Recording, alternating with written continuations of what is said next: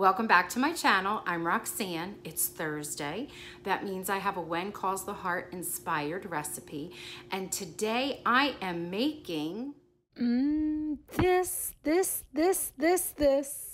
Hope Valley's a busy place. So while this and this was going on, so was this. So if you're a true Heartie or you are all over social media, you probably know by now that When Calls the Heart is an actual place. It is filmed in Langley, British Columbia on a farm, and the farm is hundreds of acres. It's like its own little town. And it is really a magical place. On social media, the owners of the farm, it's MacInnes. I think that's how you pronounce it. And if I'm pronouncing it incorrectly, I apologize. It's M-A-C with a capital I-N-N-E-S. And that family runs the farm. As far as I know, I think there's like 3 generations that are there, only from what they're posting on social media. So they do have an Instagram account, and they do have an account on Twitter, and they have a website, all of which I will link and I will show to you. So I want to get started. It's a really easy recipe, but I have to say thank you to the family because just the other day, they posted this gorgeous picture, I'll show you again, of blackberries. And blackberries, I live in South Jersey, they're being harvested and they are ready to be bought up at all of our food markets. So I bought some and I said, they're making a fruit crisp. So I am going to make it too. And they also suggested that they would serve it with ice cream. So if you want to serve it with ice cream, you know I have an ice cream recipe from Ned Yost's Mercantile. You could go check that out. I think it's How Sweet It Is or The Sweetest Moment, and the thumbnail has Allie and Nathan on it. So that's a really easy recipe. My kiddos and my family beg to make it all of the time. My Lexi's like, we need to make it again. It's that simple and delicious. So let's get started. So we're gonna make a crisp. Now the crisp is just that, a crisp. People get confused with cobbler, crisp, and crumble. And real quick, I'll give you a quick little lesson. So cobbler means biscuit doughy type of a crust, and a crumble is when you just have the flour, the butter, and the sugar, where the crisp is a flour, butter, sugar, and oats, because the oats get toasty and crispy. And that is what we're making today. It's very simple. And as we make it, we're going to chat about the magical place of Hope Valley, which is on the Jamestown movie set. I should have said that a few minutes ago. I'm so sorry. That is where you can find them. That is how they're located on social media. Jamestown movie set. And you will see a lot of the sets that are being used right now while they are filming. Some of them are real. They have these cool stories, which I will chat about with you at the end. Once it is made, the crisp, and we're enjoying the crisp, I'll chat and talk a little bit more about that. So in this section, let's just dive into the actual recipe. So the first thing I did was I took a glass dish. You can do round if you want, but I took it should be glass, and I buttered it. Put butter all over the bottom. And now what I'm going to do is get the fruit ready. You want about 6 cups of fruit. So I have 4 cups of blackberries here, and I'm going to toss them in. Blackberries are they break apart. They're not a substantial fruit. They hold a lot of water like blueberries and raspberries do. And then I have 2 more cups. This makes the 6. 4 plus 2 is 6 of apples. And you can pick any apple you want. You can see it's starting to go brown. I just sliced them. Make them very thin. They do break down easy. You can use any apple you want. I used a regular red MacIntosh, I think it was. Now to this, you just want to get the fruit ready. So this is after, step 1 is washing your fruit. This is step 2 where you prepare all the fruit. So I'm just going to give it a little toss. You'd want to be gentle with it. And then to this mixture, and you know at the very end, I will have all the actual measurements and ingredients. I'm going to add sugar. The sugar is depending upon how ripe or tart or sweet the fruit is. So this is being tossed in. Then with it, you can add lemon juice. I'm not adding lemon juice. I'm adding orange juice because I love the flavor of apple and orange together. And then this, of course, is the arrowroot, or you can use, it's the thickener, it makes it velvety, or you can use cornstarch. And I'm going to give that a little stir. I'm going to dump it right into there and then dump it into there. So when it breaks down, it has this yummy, velvety, syrupy consistency. Okay, now I'm gonna sprinkle that all around and add that in.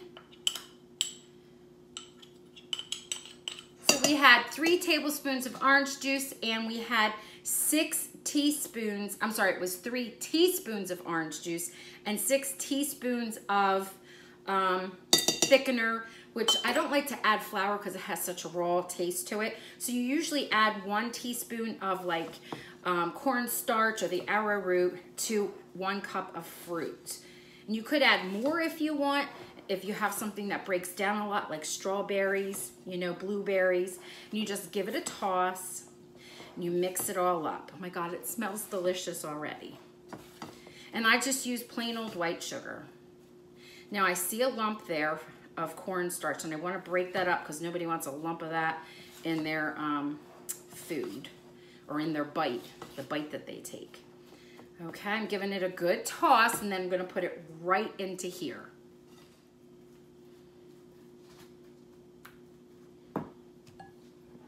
So the fruit is evenly distributed, and I'm just going to put that aside. So next we're going to do the next step, which is step 3, and that's to prepare the crumble. Before I get started, I want you to know that you can also, not the crumble, the crispy part, the streusel part, you can freeze this and then take it out and use it whenever you want. Okay, here we go. I forgot to say that I did add some vanilla to that.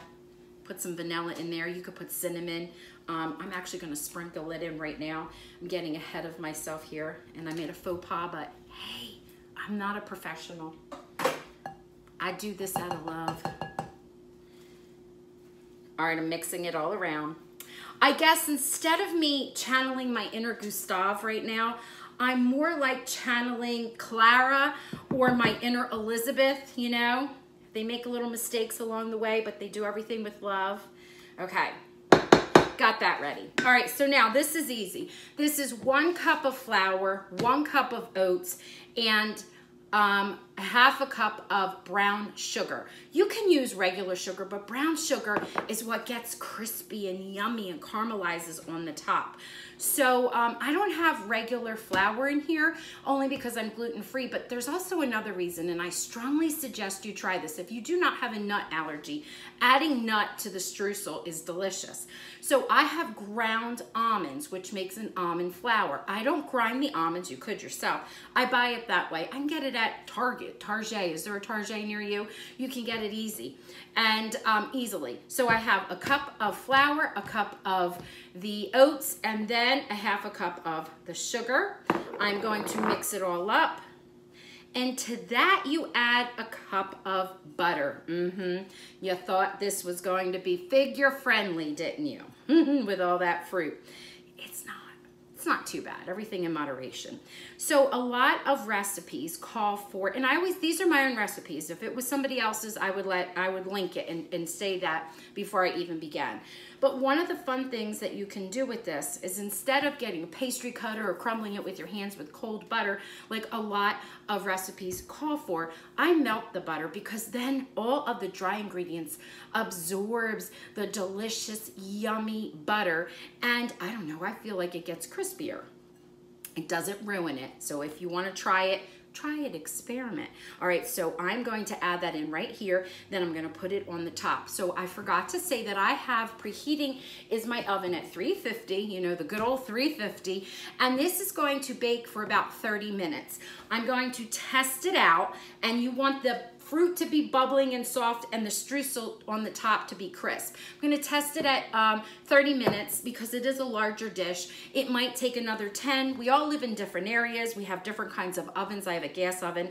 So you always have to like adjust for that, okay? So I will be back. My melted butter, 1 cup, and it's salted. That way I don't have to add any salt to the recipe. And like I was saying before, you can add to this recipe nuts if you want it, but that's why I put the almond flour in there. It's gonna be so good.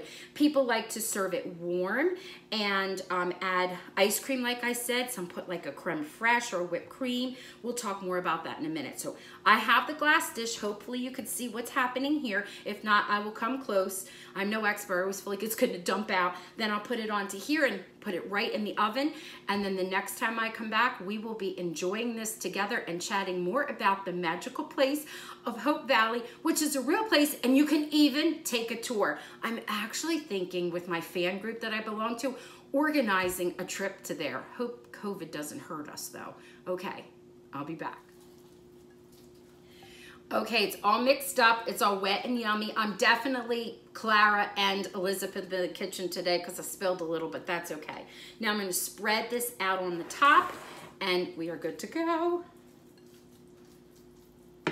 The whole process of getting it ready takes 15 minutes and then 30 minutes to bake, and it is just like super easy, late. This is a late summer deliciousness to enjoy.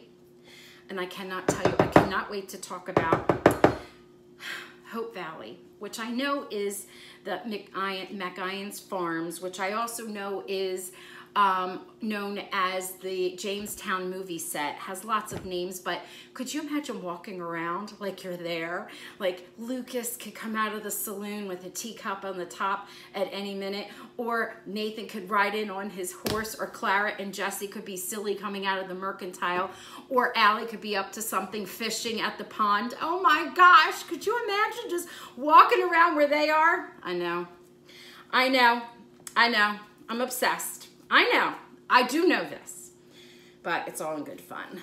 Okay.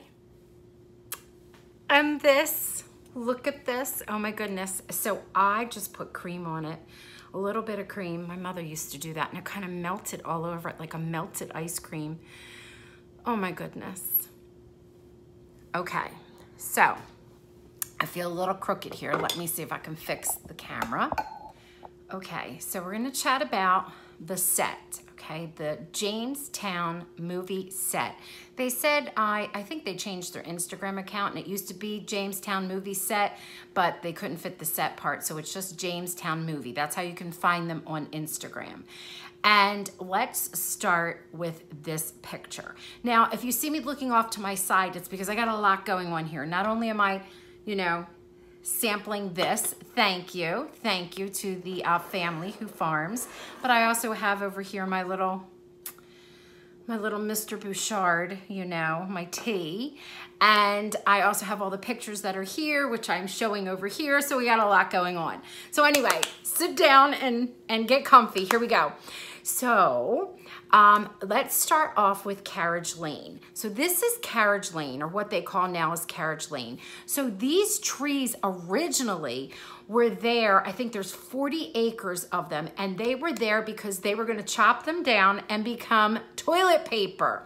Instead, now I think they're using them for pulp, for other things. But anyway, they didn't get chopped down because Michael Landon Jr., as the story goes, I think I have it right, he saw it from an aerial view and he's like, oh, let's see if we can use this for the When Calls the Heart set. And I think that's how it all began. But I love this because a lot of memories are made on Carriage Lane. It's like getting in and out of Hope Valley. And if you remember, one of my favorite things that happened is when when Fiona had to borrow the car and drive, and she's the only one that actually had a license, and everybody was giving her a hard time, and Rosemary hopped in and hopped a ride, and then the car wound up breaking down, and they were afraid to tell Henry, and they had to like get a ride back into town, and then they had to hide the car in the at the blacksmith, where that was where, oh yes, that is where Fiona's first love interest was.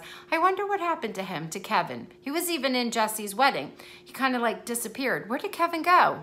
Watch out, Mike. What if Kevin comes back? You know, Hickam, you know, Hickam and Fiona might be a thing. Anyway, a lot of memories are made on this road and going in and out, and it's a real place. So what's exciting is they do give tours, but of course they can't tour when the actors are there.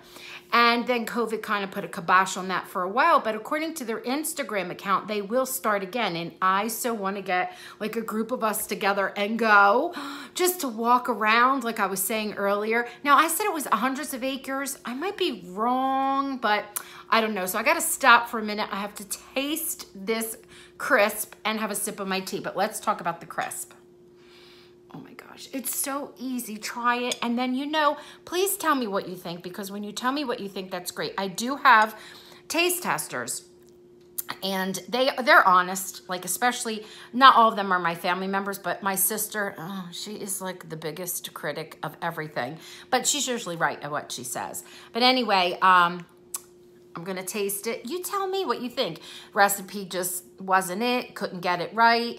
The measurements and the science behind it should be good, but then again, we all have different ovens. And then what I think might be a level of difficulty might not be the same for you. So anyway, as I jabber on, I'm gonna try it.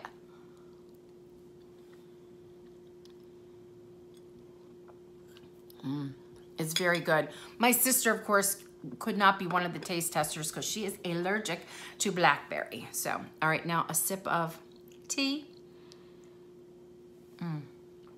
Now, I know that Lucas and Elizabeth went riding. I'm not quite sure where they were. Did they ride up and down Carriage Lane on their horses? Like, did we see the, you know, the magic of their, I know they had a ride out of town, right? When they went away to Union City. So was one of their magical walks along this way that helped along their romance? I don't know. I just love it so much. Okay. So anyway, here's another picture. This is of the church/schoolhouse across from the pond. And that's the pond that Jack was rowing Elizabeth on back in the day, and that's also the pond that Allie fishes in with Nathan and hopefully with Fiona, because she did make a comment about the, you know, the whole hair scene. I've talked about that before. If I haven't, go into one of my prediction videos. But anyway, I'm predicting that we will get to see more of the pond. I feel like we'll see the children playing around the pond. We're definitely going to get an Allie fishing in the pond with Nathan. Absolutely, we are. And if you see across the pond, as I was saying, is the house/church. But actually, fun fact is that really was row house number 3, because when you see the row of houses, there's only 2, and most Hearties know this. There's only 2 actual physical structures, and then they, you know, digitally put the rest in. And there used to be 3, but they took that one and they created the new house/church. And I'll show you what that looks like right now. They have beautiful pictures of that on postcards that you could buy from the Edify store. So the fun fact that they shared was that there was a real church on the farm. It was, they said, built by neighbors, and they built it because then they could come and use the farm as a retreat, and gave it to them. And then what happened was they took and rebuilt that church, and they used the original church to be the mercantile for Ned Yost, and they added to it, and that's what this picture is. Now, anybody recognize this right here? This was Elizabeth in season 1 when she came. She lived in an apartment up above, and then she set it on fire when she was trying to wash and dry her dress.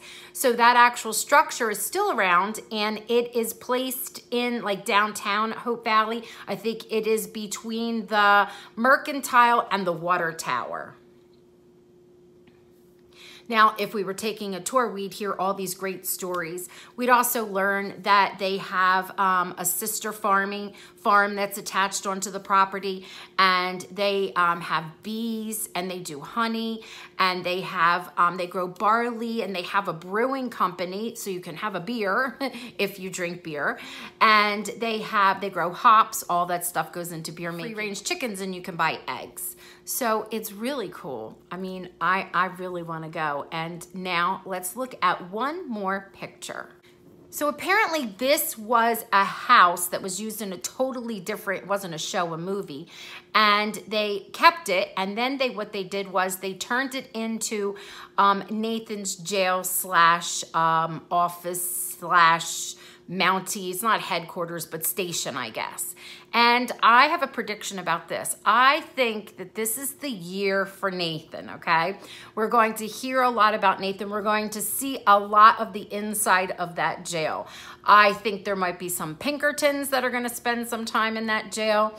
And I'm thinking, wouldn't it be cool if we get to know more about him while he's in the jail, like within conversations with other people, maybe some insights, more insights to his background, like we already did when his poor father was in the jail.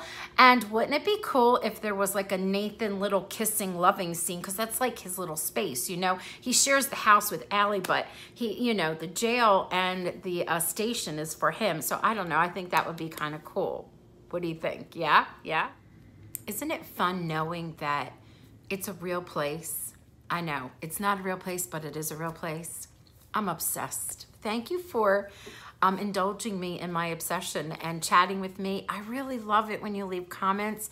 It's like so much fun for me. I feel like I'm connected. And as I always say, there are many months until, you know, those 12 episodes come out again. Thank goodness it's 12 now. Okay, you have a good day and comment below, but remember to be kind. Bye.